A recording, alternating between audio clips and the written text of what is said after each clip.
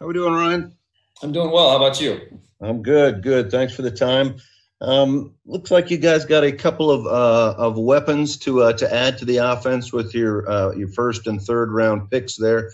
Wondering if you've gotten a look at those guys, any clips or any information on them, and maybe what your thoughts are and what they might be able to add to the team.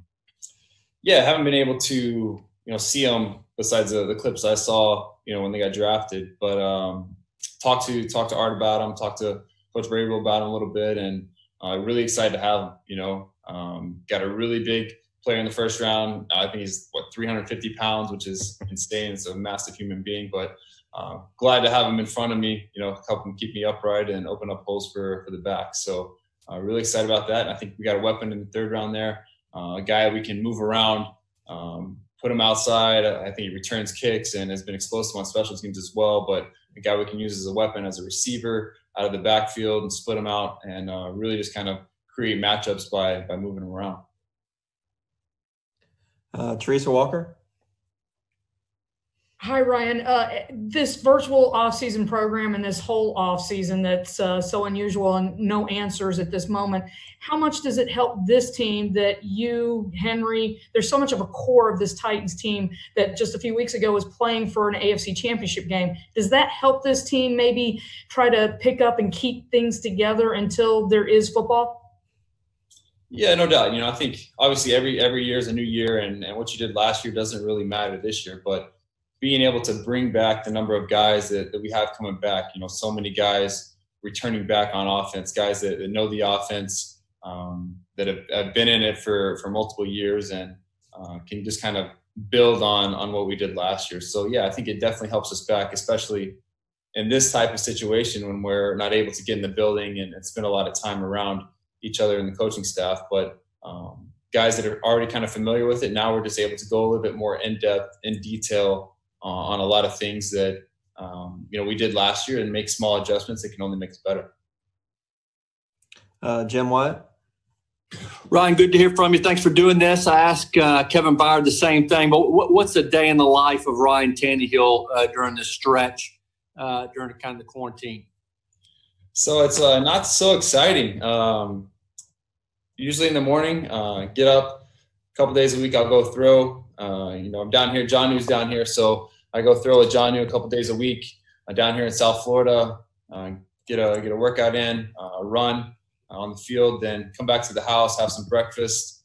Usually spend a few minutes with the kids there, then head out. I have a little gym at my house. Head out to the gym and get a workout in. So depending on the day, upper, lower, combination, recovery, could be yoga, could be Pilates, something like that.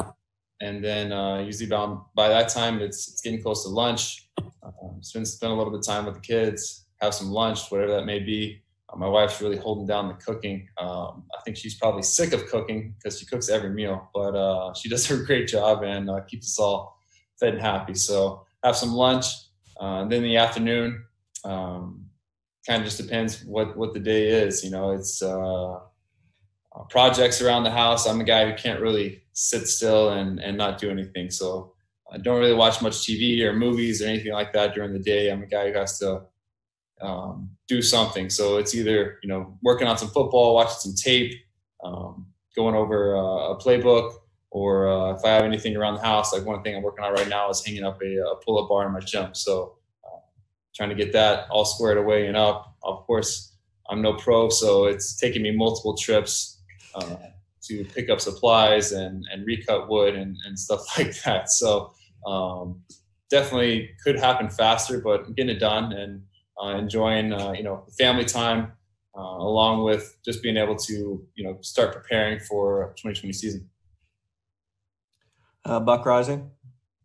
Hey, Ryan, hope you guys are well. I don't know if you've had the opportunity to talk yet with the new quarterback, Cole McDonald, if you've had any opportunity to see any of him, just kind of your initial impressions and if you've had a chance to talk with him yet. Yeah, I texted a little bit with him. I text all the guys when we drafted them, just kind of welcome to the team and reach out if I can help in any way. Love to help out.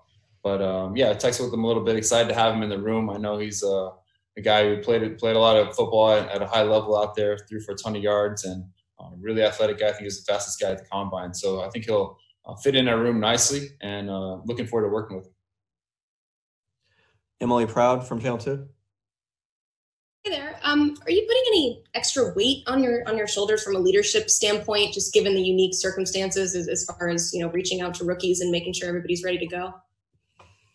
Yeah, I mean, I think I don't know if it's extra weight, but it's just something that goes along with playing the position. It's something last year I kind of had to take a step back from initially for a big stretch there in the off season and the first part of the season, which was different for me. So I was kind of taking a step back and figuring out the role where, this year I just kind of get to be myself, be the leader that I am, and hopefully bring guys together and elevate their play. So we've got a writer from Kansas City, Perez, who's joining us. He's got a question for you. Hey, Ryan, congrats on the new deal, and thanks for doing this, man. Thank you. Hey, obviously the media kind of ran wild with the Tom Brady to the Titans speculation. And then you just get signed to a lucrative new deal, right on the tail end of that. What was that like for you, kind of hearing the speculation during that process, man? Yeah, I really didn't know, what was going to happen. Obviously I knew we were in negotiations and kind of working on it, but you don't know as a player, you don't know if those things are real, if they're, trying to play both sides of the coin or what. I just tried to, stay true to the things I believed in and lean on the people that I love and just trying to trust the process. I knew if they wanted me back, then we were going to get it worked out. And if they wanted to sign Tom, then they probably would have signed Tom. So, I try not to lean or listen too much to it. Obviously I was aware of the situation. I knew it could be happening, but I wasn't, sitting at home stressed, what could happen. Cause at that point it's really kind of out of my hands. And, I'm thankful the way it worked out. I was excited to be back. I wanted to be back. I like the guys and I love the guys on the team. I like the direction that this program is headed up, what we did last year and how I think we can build on that, going into my year 2 with this team. So obviously excited to be back, but I wouldn't say that it was nerve-wracking day by day or anything like that. Chris Harris from Channel 4. Yeah, hey Ryan, good to see you, man. I was wondering, in a sport that's just so regimented schedule-wise, where you do X and you do Y to get to Z, what's this unknown and ambiguity like for you, especially at your position? It's strange, no doubt about it. It's strange. It's weird not being able to be in the building and spend the time around the coaching staff and the guys. Really missing that aspect right now. I always look forward to getting back in the building and spending time around the guys and just coming together. And I'm not able to do that right now, so it's strange. But I think Coach Vrabel and Art and really guys have really bought into what we're allowed to do, and that's all virtual. But trying to make the best of the situation, do the best we can with what we've been given. So really trying to learn in these meetings. Have some fun talking with each other, but then also really kind of buckle down and detail things that we started last year can build on this year. Terry McCormick. Ryan, you talked about having thrown a little bit with John New, who's down there in South Florida with you, but overall and getting to work with the receivers and whatnot this offseason, if that doesn't come to pass, what are some of the things you can do to try to get caught up on that and make sure that timing stays crisp once things are reassembled? Yeah, I mean, as soon as we're able to kind of get back together, I think we'll do that. And thankfully, like I said, we have a bunch of guys that are coming back, and we're pretty familiar with each other. So not a whole lot of new learning to do as far as learning guys' body and how they come in and out of cuts. It's just kind of, getting back on the same page. So of course that'll take a little bit of time. Hopefully, this thing doesn't last too long. We can get back to that sooner rather than later. Johnny Franks.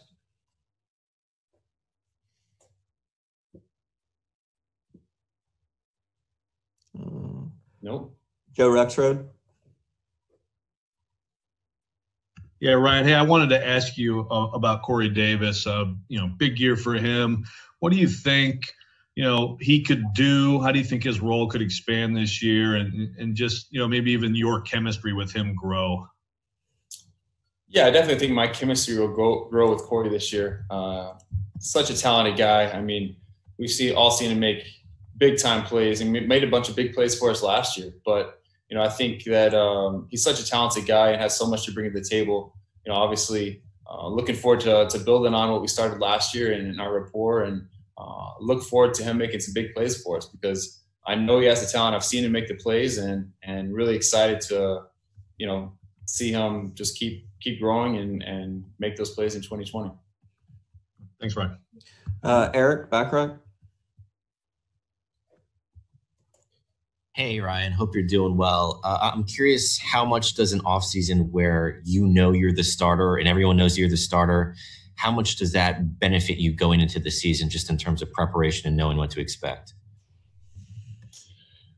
I think it just clears things up. I think leadership-wise, it makes things a lot simpler for me. I can just kind of be who I am and help guys along the way I like to.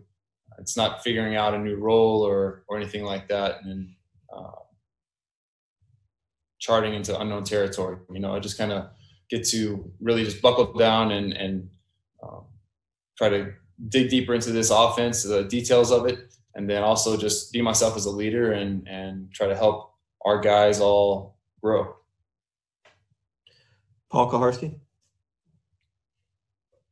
Hey, Ryan, I'm wondering, good to see you. I'm wondering how, given the circumstances, you can lead from afar and not assembled. You've got this off season, like Eric was just talking about, with a chance to be the starter from the start, but with the guys not assembled.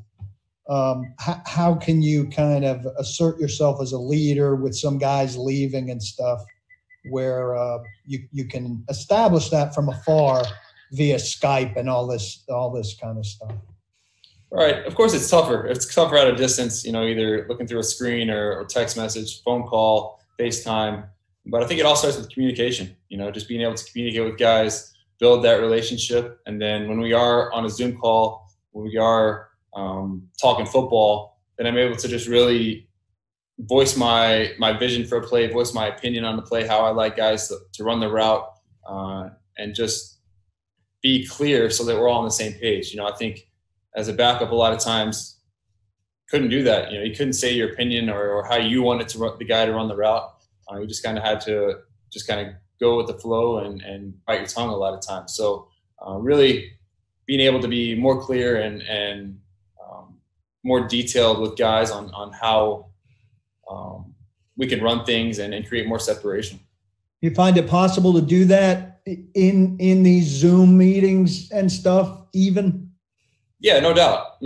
Art does a great job of, allowing me to speak up, and, if I interrupt him to say something, of course, he doesn't get upset by that or anything like that. He encourages it. He wants me to communicate to these guys. And at the end of the day, the more trust that a quarterback has in the guys running the routes, then the better we're going to be. So, if I can communicate exactly what I want and they're able to do that and put their own flavor on it, then, we're going to be in better shape. Thank you. Luke.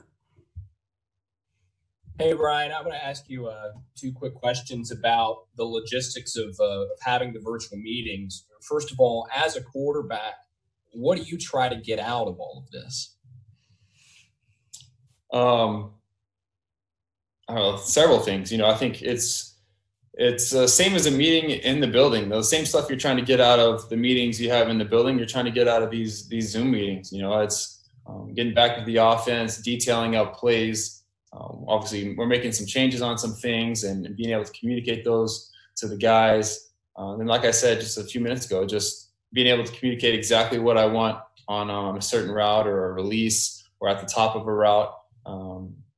Same stuff we're doing in a traditional meeting when we're sitting in a room together. We're doing the same thing here, just not face to face, through a screen. And then secondly, Kevin Byard was talking about, maybe someone's dog starts barking in the middle of the conversation or whatever. What are some of the challenges that come with the digital meetings? Yeah, it definitely presents some different challenges. You got connections that can go in and out, or background noise. I think we really kind of picked it up quickly. We did a test meeting last week. I did with the guys just to make sure that everyone had an account set up and knew how to kind of navigate the program. And then, once we kind of jumped into it this week, we figured out pretty quickly it works best if everyone stays on mute and eliminates all the background noise. And if you want to speak, we can unmute and speak. But I think guys have really done a good job of being professional about it, and I think learning and growing from these meetings. Teron. Going, Ryan? Hope everything's well. In the absence of being able to have a passing camp, if that is something that you can't do, have you put any thought into spending time with the guys, just watching film, just to be able to get on the same page as far as, like, if they give us this look, I want you to go here, et cetera? Is that something that you've considered? Yeah, no doubt. Once we get a little deeper into this thing, as far as going through the offseason, installing the plays, and I'll be able to have a little extra time to spend with our receivers and watch tape virtually, just me and them. And then, hopefully, like I said, sooner rather than later, we can, get face to face and actually throw to each other. We're going to give Johnny one more shot, see if he can jump in here. Hey, Ryan, looking back, what did you learn about yourself last year as your role changed during the course of the season? What did I learn about myself?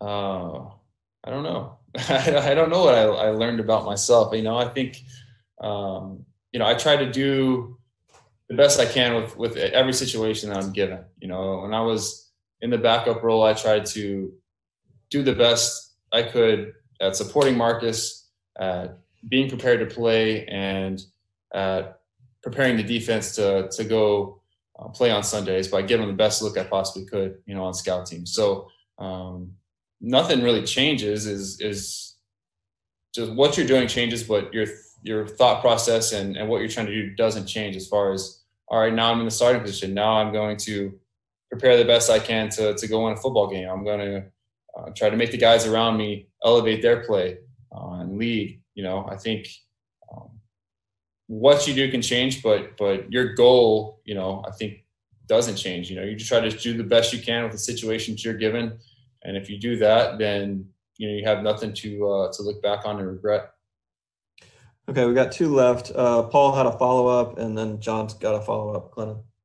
You mentioned Arthur inviting you to kind of interrupt. Kevin said on the defensive side, they're simply in position groups. Are you just talking quarterbacks right now, or are you in any kind of bigger meetings at this stage? Yeah, we're doing quarterbacks and receivers at this point.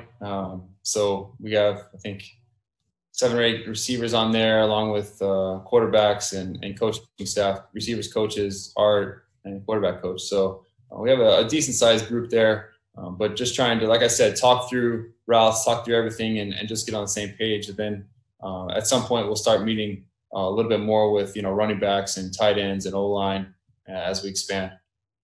Thanks very much. Yeah. Glennon will finish us up. Sure. Yeah. Ron, I wanted to ask you about, Logan Woodside as things stand right now, as the backup quarterback. You've got a bit of a chance to see him, last year. What are your thoughts and impressions on Logan? And, is it realistic to think he could be a number 2, for an NFL team?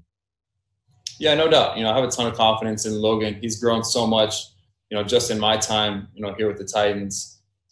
From when I came in the spring, he's been nothing but attentive and hungry to grow and get better.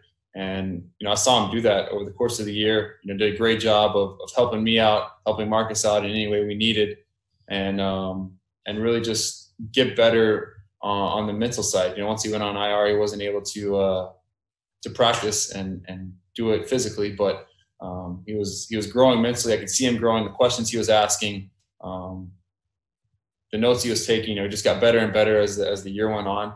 And obviously got to see what he could do in training camp last year. And so definitely a talented guy who's can make all the throws and put the ball accurately where he wants to put it. And now seeing over the course of the last year, the mental aspect of his game grow so much. So I'm really excited to see him get back on the field and watch him play.